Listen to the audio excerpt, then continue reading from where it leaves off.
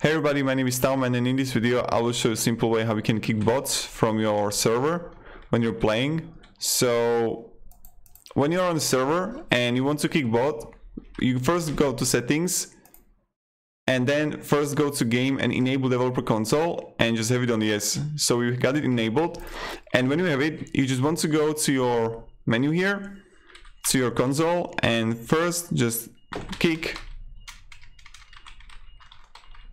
bot kick, right? And now just press this, and as you can see we got all bot kills. What you can do then is like add bots here again, and voila, here you got it. Pretty simple, pretty easy, and this is how you do it. So this is how you can simply kick bots from your CSGO server.